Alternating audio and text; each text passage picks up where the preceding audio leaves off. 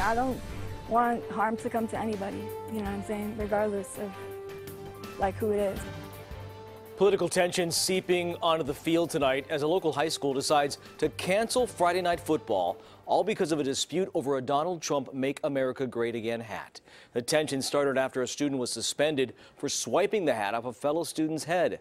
Good evening. Thanks for joining us. I'm Tony Lopez. And I'm Christina Janes. Tonight, Union Mine school officials are telling us they decided to cancel the game for safety reasons. CBS 13's Macy Jenkins is live in El Dorado County now with the details for us. Macy? Well, Christina and Tony, this was supposed to be a matchup between Union Mine High School and Douglas High School, but the sheriff's office says a planned protest led school officials to cancel the game.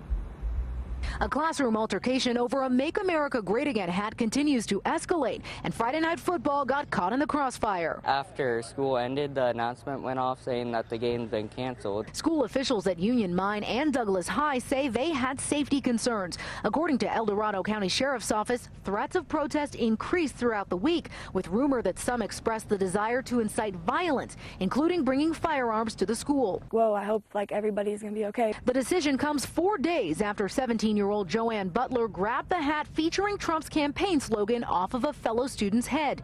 Cell phone video shows the teacher trying to subdue her in the classroom. Butler, People are killed and oppressed behind the beliefs represented by those hats. standing firm. She's been suspended from school and faces 2 counts of battery for allegedly slapping her teacher. You didn't have any plans to act out or do anything at the game? Nope, for Sully, I was just staying out here, you know, doing my thing. I talked to one student off camera tonight. She says she was excited to perform with the band, and she's disappointed this situation led up to the game being canceled. If they had a good reason for it, they should have canceled it, but like if there was nothing like too major, they shouldn't have. School resource officers investigated and found no evidence backing up the threats. Caden Bees is a freshman football player at Ponderosa and says he can only imagine the disappointment the players must be feeling. We wouldn't be happy at all.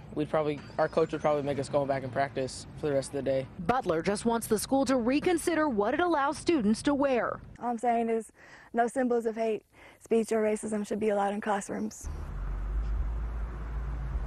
And El Dorado County Sheriff's Office says they are not aware of any specific threats to the community or the school, just rumors that got tonight's game canceled. Investigators continue to look into this. Macy Jenkins live in El Dorado County tonight. Macy, thank you.